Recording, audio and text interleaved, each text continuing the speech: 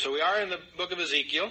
Ezekiel is a fascinating prophet for us to be in. Those of you that know me over the years know that I have a tendency to what some people would call mysticism, or the Kabbalah, or those kinds of things. Well, Ezekiel, in addition to being a prophet, was trained for the priesthood, and as such was deeply, deeply committed to a study of the subtler aspects of Judaism and the temple rites and God's dealing with His nation.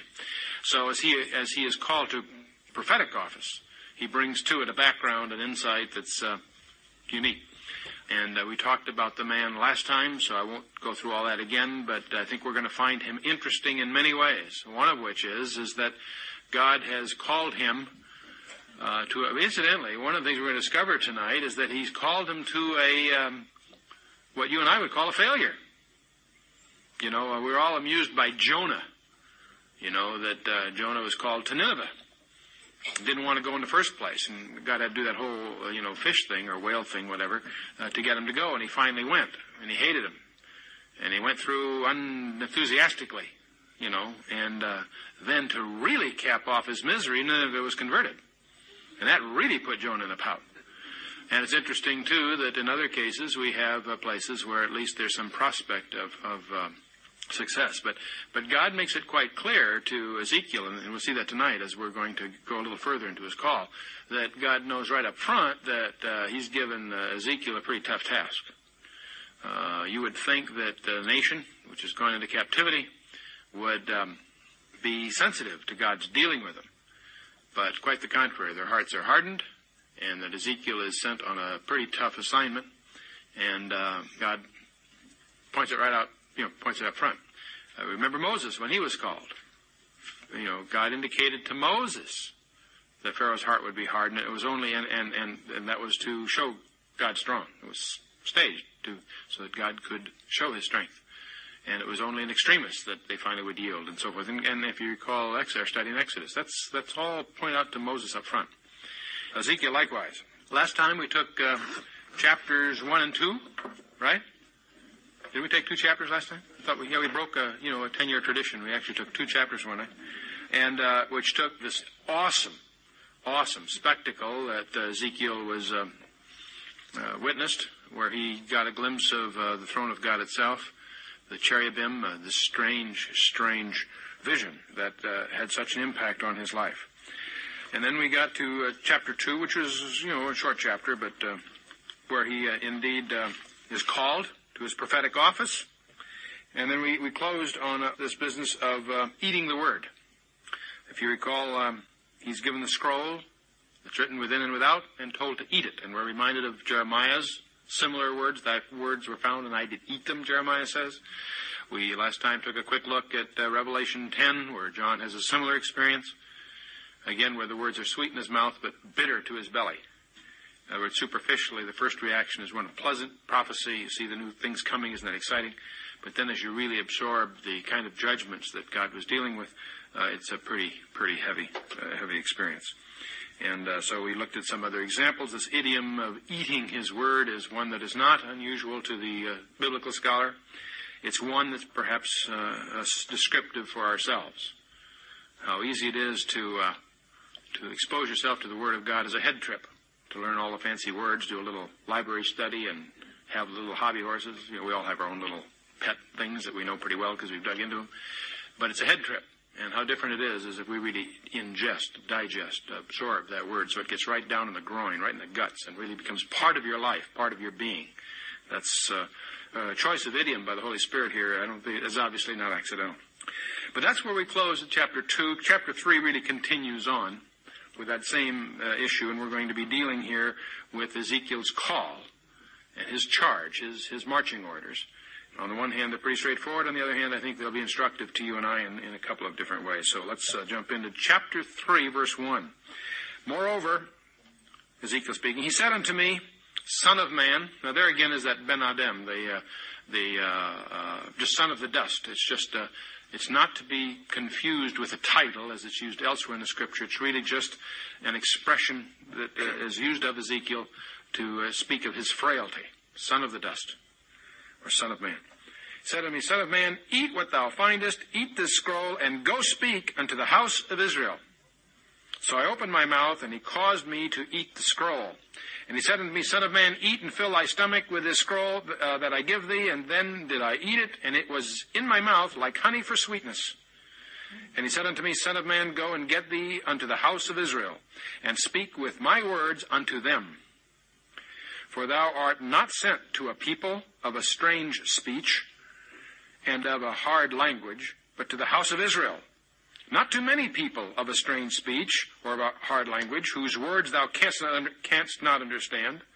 Surely, had I sent thee to them, they would have hearkened unto thee. But the house of Israel will not hearken unto thee, for they will not hearken unto me. For all the house of Israel are impudent and hard-hearted. Now, those are pretty heavy words. This is what God is saying to Ezekiel. I'm sending you to your own people. If I sent you to Africa or New Guinea or India or someplace, and either through hard work or a gift of the Spirit or whatever gave you the language, no problem, they would have heard you. But I'm going to do worse. I'm going to send you to your own people. It's interesting that what he's saying here is if the language was difficult and so forth, something you might have words that would be difficult to pronounce and all that sort of thing, those kinds of impediments, that would not be a problem. From here, of course, if we want to take the time, I got some other things I want to focus on tonight, but if you want to take the time, you could easily compare this with the kind of remarks that some of the other prophets made when God called them. Example, Moses. Remember, he said, I'm of slow speech, stuttering. He had a stutter. So, he gave him Aaron as a spokesman. But point is that God said, I will be with thy mouth and teach thee what thou shalt say. And Moses didn't seem to have he had certainly a very effective ministry. But in this case, Ezekiel is being called to Israel, his own people.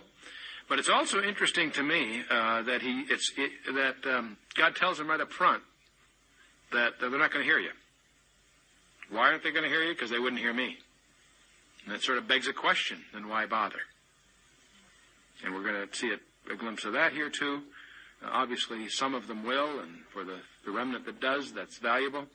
But we're going to also, we're going to see that Ezekiel, while he is sent to the house of Israel, so that God might be just when he judges, you'll also discover at about chapter 33, Ezekiel's message shifts. When Jerusalem finally falls, and they find his prophesying to the nation that, bear in mind, somewhere, either now or maybe at the end of this chapter, we should recount the details, and maybe I should do that right now. I'll do it at the end of the chapter. I won't break my stride. I want to recount. Bear in mind, Ezekiel is in the second deportation. He is with the captives in Babylon, but Jerusalem is still back there, a vassal city, but destined to fall. And so as long as Jerusalem hasn't fallen, Ezekiel's message, and it'll be this way for quite a few chapters, will be to his people, admonishing them to flee idolatry and to return to the Lord. They won't do that, and as a result, God will judge them and level Jerusalem, bring them all into captivity, and at that point, Ezekiel's message shifts. That's also where our attention will pick up, because from chapter 34 on, it will blow us away as to what Ezekiel's talking about. He will talk about 1948 and 1967, and perhaps 1985 or 6 or whatever. And, it's really going to get contemporary very quickly. So why was Ezekiel called? Yes, first to the house of Israel, then where? To you and I. Because that's one reason we gather here on a hot Monday night, to dig into this book, because we somehow get an instinct that this is more than just biblical background. It has something to say to you and I today. But at this point, let me continue with this call. The impudent, hard-hearted, verse 7. Verse 8, Behold, I have made thy face strong against their faces, and thy forehead strong against their foreheads. In other words, I've made you just as hard-headed as they are, okay? Now, you're going to get some clues here because God is going to warn Ezekiel about the abuse he's going to take from his people. It's good for us to visualize his colorful character, as we'll find him to be, doing all these strange things that God's asked Ezekiel to do as a form of witness. But we should also be sensitive to the fact that this is pretty tough on Ezekiel because his own people were really, they did not receive him. He obviously took a lot of abuse, but God apparently prepared him for that, made him obstinate, tough, hard-headed, stiff-necked himself. That's what he's saying here. I have made thy face strong against their faces, and thy forehead strong against their foreheads. And he says, like an adamant, harder than flint, have I made thy forehead. Fear them not, neither be dismayed at their looks, though they are a rebellious house. Now, where God has to warn Ezekiel about that, you should recognize that prophecy probably came true. In other words, they really gave him nasty looks and so forth. Now, there's one small point that I happen to pick up along the way here. The word adamant is we use the term rhetorically. Someone's adamant. But it really comes from a precious stone that's very hard. Like that's why he says, I have made thee like an adamant, harder than flint. In other words, the word adamant actually classically means something very, very hard. Interestingly enough, in the Hebrew, the word is samir, which also means the thorn bush of the desert.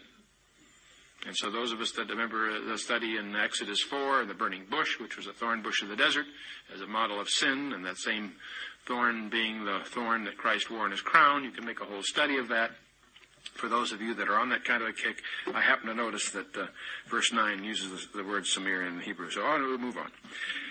That's a footnote, no extra charge for that. Okay. Verse 10, moreover, he said unto me, Son of man, all my words that I shall speak unto thee, receive in thine heart, and hear with thine ears, and go, get thee to them of the captivity, unto the children of thy people, and speak unto them, and tell them, Thus saith the Lord God. Whether they will hear or whether they will forbear. Now, what God is saying is, you're going to speak with my voice. This business of standing up before that group saying, Thus saith the Lord, was not a figure of speech. That exposed him to the death penalty if he was wrong. The concept of blasphemy in Israel was a capital crime. So if you went around expressing rabbinical interpretations on something, fine. But if you stand up as a prophet and say, Thus saith the Lord God, that was a phrase that they took very seriously. And Ezekiel is here instructed so to present God's instruction. But then we get to verse 12. As charismatics, we're heartened by verse 12. Then the Spirit lifted me up, and I heard behind me a voice of a great rushing, saying, Blessed be the glory of the Lord from his place. The great rushing probably immediately reminds you of Acts chapter 2 and so forth, but we'll keep moving on here. Verse 13, I heard also the noise of the wings of the living creatures that touched one another, and the noise of the wheels beside them, and the noise of a great rushing. That's another phrase, by the way, that causes me to believe that the vision that Ezekiel saw was not allegorical. It was somehow his attempt to describe, in conceptions of 2,500 years ago, of what he saw when he was confronted with this strange presence.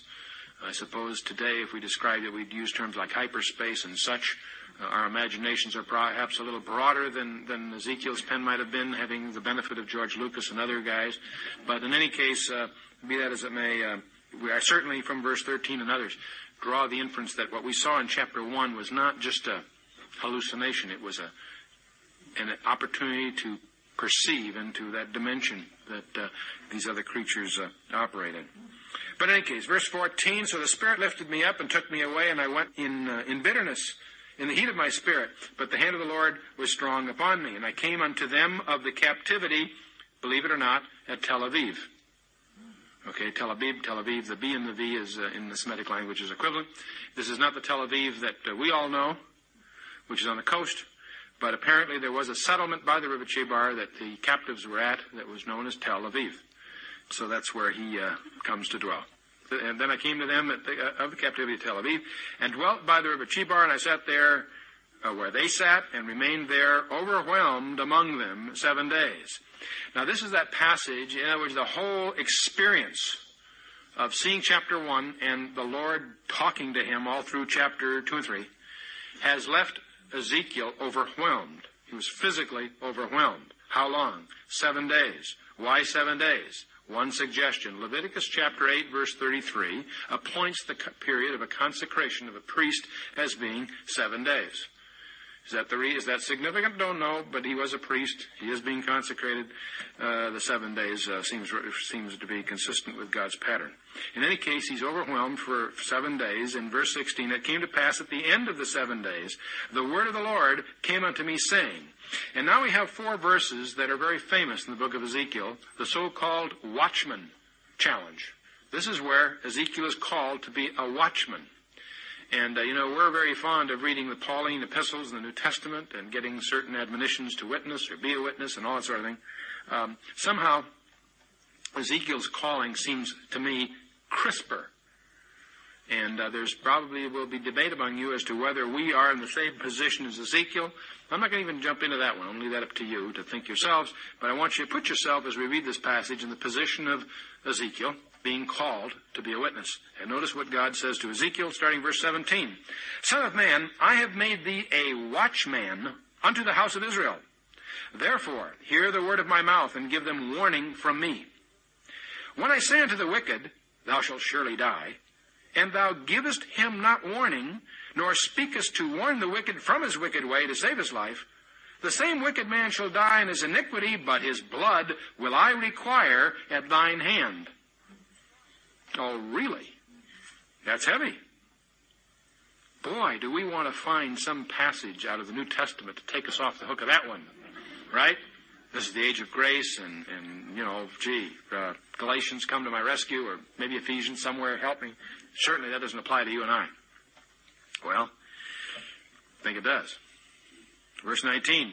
Yet if thou warn the wicked, and he turns not from his wickedness, nor from his wicked way, he shall die in his iniquity, but thou hast delivered thy soul. Now, the word soul here is a different term than in the New Testament, so I'm not going to make a big thing of that. But your being, you've delivered yourself, in other words. Verse 20, again, when the righteous man doth turn from his righteousness and commits iniquity, and I lay a stumbling block before him, he shall die. Because thou hast not given him warning, he shall die in his sin, and his righteousness which he hath done shall not be remembered. But his blood will I require at thine hand. Nevertheless, if thou warn the righteous man, that the righteous sin not, and he doth not sin, he shall live, because he is warned. Also, thou hast delivered thy soul. Now, when he's speaking of righteous man here, he's not thinking of someone that's justified by faith. He's talking about someone who, under the righteousness of Moses, that is conforming at least to some level to the law. So there's a whole issue here. We could spend all evening talking about the law and grace, and the whole situation of the Old Testament and the laws of Moses in contrast to the law of love of Christ. You can take yourself from Romans 7 onwards if you want to dig into that study. And I don't want to take the time tonight because, first of all, most of you have been through that. And secondly, if you haven't, you should do that with more leisurely. Romans 7 is law school. For you haven't been to law school, you should go into Romans 7 onward. Take the book of Romans and master it, and then come back next Monday and we'll go on. Okay. But anyway, these verses are the watchman passages. There's a couple of things here. If you're interested in discovering what a watchman is, and this is for your notes, we won't take the time tonight, 2 Samuel 18, verses 24 through 27, and 2 Kings chapter 9, verses 17 through 20, describe the role of a watchman. You can make those notes if you want, 2 Samuel 18 and 2 Kings 9. But the main issue of a watchman was not to deliver results, but to give warning. Okay? In other words, what you were to do is warn them of whatever. What they do with it is not your responsibility. If you were on the gates of the city and the enemy comes, you yell, give warning. It's not your job to defend the city. Your job is to tell those whose job it is to defend the city, right? So in other words, the role of the watchman is an information role. And we should remember that too. It's not your objective to save souls. That's the Holy Spirit. That's his job. In fact, that's one of the things that we should try to remember. God, what's our job? To be a witness. Now, there's a parallel chapter to this one in Ezekiel. We get to chapter 33, the first 20 verses. They're very parallel to this. And it's, I suspect, if you remember Paul in Acts 18 and 20, Paul probably had this chapter in mind as he gets into some of these issues. There's one other thing that I'd like to share with you that strikes me about Ezekiel's passage here. If we look at Habakkuk, Jeremiah, and Isaiah, Habakkuk in chapter 2, Jeremiah in chapter 6, and Isaiah in chapter 56, you quickly get the perception that Habakkuk, Jeremiah, and Isaiah, for example, saw in their horizon and in their mission a national or corporate purpose. They were to expect a reaction on the part of the nation. Interesting here, Ezekiel's call is individual. Now, the thing that pops into my mind when I was doing some background on this was the letter to Laodicea in the 7 letters of 7 churches. In all the 7 letters, in 6 of the 7 letters, there is a call. The church has given its report card, Jesus Christ in his 7 letters. In each church says something good and something bad. This is what you've done right, this is what you've done wrong, and if you straighten this out, I will give you this particular thing, and so forth. When he gets to Laodicea, in the place in the letter, structurally, where there is the call to the church, there is no call to the church. Instead, he says in verse 20 of Revelation 3, "Behold, I stand at the door and knock. If any man hear my voice and open the door, I'll come into him and sup with him and he with me." Now, that little verse, verse 20 of Revelation 3, is a tremendous verse used by many evangelists as a personal call. But where it sits in context, it's a scathing indictment of the Laodicean church, because structurally in the letter, in all the other letters, that's where there was a promise to the whole church. And in the Laodicea letter, there's a promise only to the individual. The tone that you get across is the church is dead. However, any one that happens to be in there, if you hear my voice, etc. You with me? Now, it's interesting to see here in Ezekiel, the challenge he's got is individual. That, again, reinforces this concept that what God said earlier is that he's not going to, the nation will not repent, even despite his preaching and all the things we're going to go through. They are going to stay in idolatry and thus go into further judgment with Nebuchadnezzar and the Babylonians and so forth. And we'll get into that shortly. To continue here with chapter 3, verse 22. "And the hand of the Lord was there upon me." Now, incidentally, this hand of the Lord, it's easy as we read these things to get used to the biblical idiom and not really, what's intended to come across here is he was gripped by the hand of God. "Hand of the Lord was upon me like, I was moved to write." No, he was gripped by the hand of God. I mean, it's a more vivid thing. "The hand of the Lord was there upon me, and he said unto me, Arise and go forth into the plain, and I will there talk with thee. Then I arose and went forth into the plain. And behold, the glory of the Lord stood there like the glory which I saw by the river Chebar, and I fell on my face. Then the Spirit entered into me." Interesting phrase for the Old Testament. Those of you that do studies of the Holy Spirit, I call your attention to verse 24. It's kind of interesting. The epe and all that is Greek, but here we're in the Hebrew. Anyway, the Spirit entered into me and set me upon my feet, spoke with me and said unto me, Go shut thyself within thine house. But thou, O Son of Man, behold, they shall put cords upon thee, and shall bind thee with them, and thou shalt not go out among them. And I will make thy tongue cling to the roof of thy mouth, that thou shalt be dumb, and shalt not be to them a reprover. For they are a rebellious house. But when I speak with thee, I will open thy mouth, and thou shalt say unto them, Thus saith the Lord God, He that heareth, let him hear, and he that forbeareth, let him forbear, for they are a rebellious house. How interesting it is that he starts his ministry in silence. Who else started his ministry in silence? How about Saul, Damascus, and so forth? That's your study of silence. You can see, look at the other ministries that started in silence in preparation. In any case, here it's forcibly, he's bound. When he goes home, he's bound.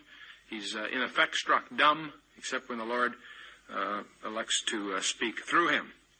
Interesting, chapter 3. I don't want to do short shrift on chapter 3, but I think we're going to have some particular challenges in chapter 4. Let's jump into chapter 4. Before we do that, I guess this is probably, I got somewhere in here I want to remind you or review the fall of the nation. It's important both for the context of Ezekiel and also to get at a couple of subtleties for you to have a historical perspective of the book. The great event in Israel's history in a historical perspective around which many things swing is the so-called Babylonian captivity that we're obviously right in the middle of the book of Ezekiel. As you know, the nation was called. Really starts, I guess, if you want to look at it that way, with the 12 tribes of Jacob. The whole book of Genesis, of course, is a call of the family from Abraham on. When you get to Jacob and his 12 sons, you then have the nation, in effect, the 12 tribes. And it really has its birth out of Egypt. Many times Israel is spoken of as born out of Egypt. And we have the wilderness wanderings that brought into the land under Joshua. They have the theocracy for a while, the period of the judges. Then, of course, we have the kingdom start initially under Saul, then, of course, under David. After that, and then, of course, his son Solomon. And after that, we have the Civil War, where the nation is divided. Under the reign of the succeeding kings, from David on to the captivity, we have ups and downs, mostly downs. Now, in the two houses, the northern kingdom and southern kingdom, king after king after king flirts with idolatry. And we find them turning their back on their traditions and on their insights that was given to them by the God that delivered them from Egypt. And they turn to various forms of idolatry, heathen forms of worship. And from time to time there's a judgment, and then there'll be from time to time a king that will have a revival, but then successors, it goes to worse. Till finally, God, after warning them through the prophets, sends them into captivity. First, the northern kingdom, the so-called house of Israel, is conquered by the Assyrians. They fall in the fall of Samaria and so forth. Some years later, even Judah, and that's what we're dealing with here, falls to, in this case, to the Babylonian Empire. And the Babylonian captivity is a very, very main event in the history. And it has a lot to do with you and I in ways that I want to try to point out to you tonight. If we're trying to find out what time it is in God's plan, you need to look at Israel.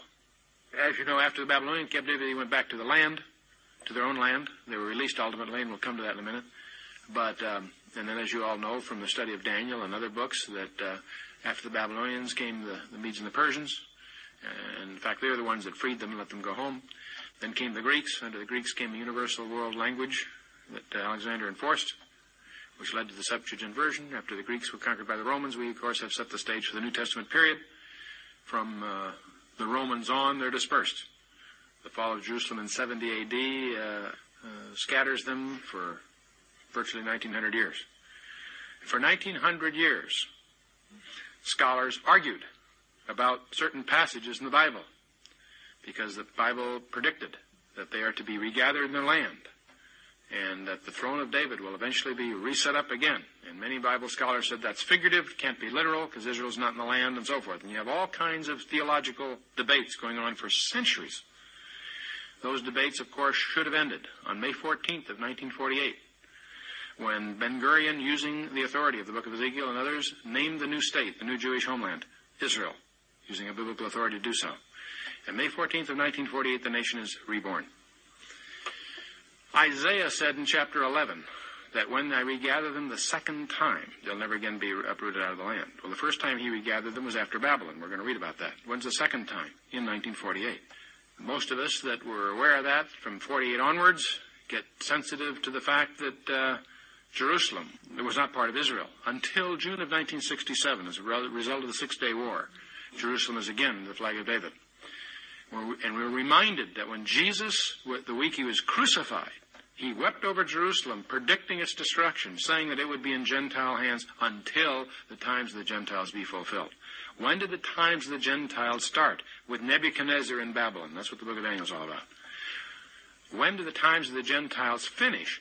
Not in 67, but rather with the Antichrist is set up. But the point is, we know that time is near, because our Lord pointed out that when the times of Gentiles be fulfilled, Jerusalem would no longer be under Gentile hands. And interestingly enough, as of June of 1967 onwards, we have the Star of David flying over Israel. One reason it's such an incredible opportunity for all of us alive today to go visit Israel is that all these things will become more real, more tangible to you, and it makes reading the daily paper more relevant from a biblical perspective. Now, for reasons that will become clearer tonight, I would like to pause in our review of Ezekiel and do a little more historical background, but I don't believe I really went into that much detail with you last time. I'd like to describe in a little more detail this whole business of the Babylonian captivity. The first thing you should realize, is that the captivity, the so-called Babylonian captivity, was extensively prophesied in advance, principally by both Isaiah and Jeremiah. Isaiah did it in chapter 39, verses 5 through 7, but I'm going to take, for our preview, I'd like you to turn with me to Jeremiah chapter 25. I'm taking Jeremiah because he's somewhat a contemporary, slightly ahead of Ezekiel. But I'd like you to notice Jeremiah chapter 25, and I'm going to read verses 8 through 12.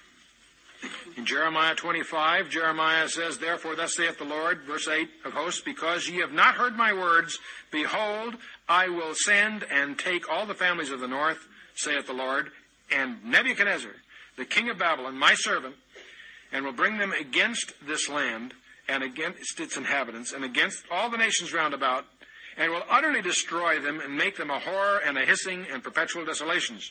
Moreover, I will take from them the voice of mirth, the voice of gladness, the voice of the bridegroom, the voice of the bride, and the sound of the millstones and the light of the lamp. And this whole land shall be a desolation and a horror.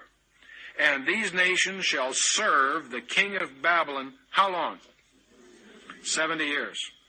In verse 12, it shall come to pass when the 70 years are accomplished that I will punish the king of Babylon and that nation, saith the Lord, for their iniquity in the land of the Chaldeans, and I will make it perpetual desolations.